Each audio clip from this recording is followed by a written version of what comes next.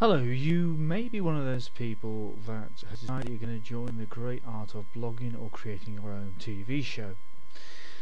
The purpose of today's video is based on Ustream and allows you to do live transmissions and live recordings. I'm using a webcam, which you will see in due course, and I'm going to see and show you how to create on Ustream, having set up your own account, the Broadcast Now option. So let's go straight to Broadcast Now.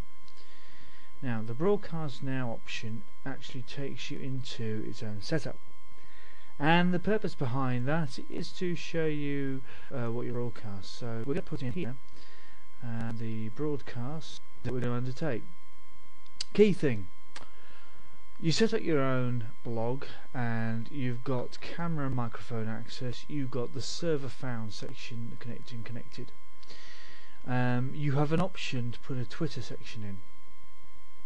We have for video broadcast, audio broadcast, PC, camera. Now if you've looked at previous recordings I have made in the past using these particular options, I haven't always added the video broadcast. I've only recently purchased the webcam, so I'm starting off on a basic setup. You have an option to allow social streaming, so you can actually talk to people direct or live, and you also have the option for the starting of the broadcast and the starting of a record. Where would there be the difference here? The difference being that the start broadcast will in actual fact allow just for the starting of the broadcast directly online, whereas you can actually record it. So there's two various options there, two options for you: start broadcast and start the record section. So we're going to allow the two.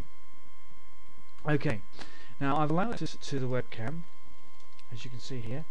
Take into consideration that if you've got what we have here, which is our light section here, we also have the option of the person's viewing here. Now here I'm actually showing you the light option and I'm showing the face option here.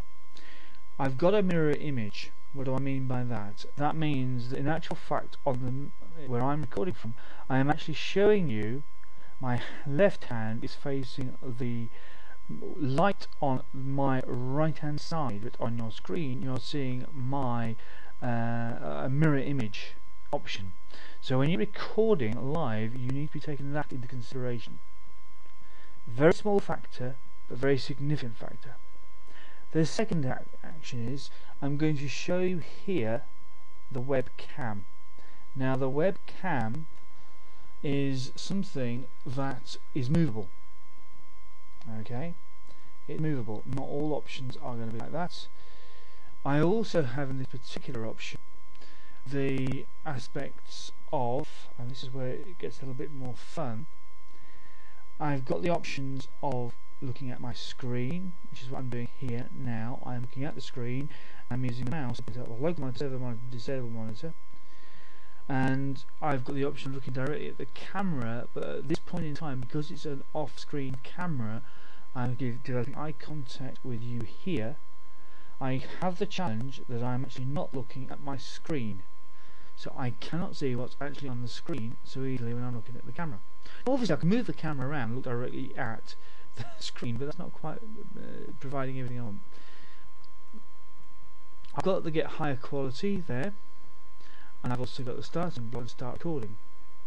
If I start recording, I have the recording option at the time here. I'm using a 10-minute option.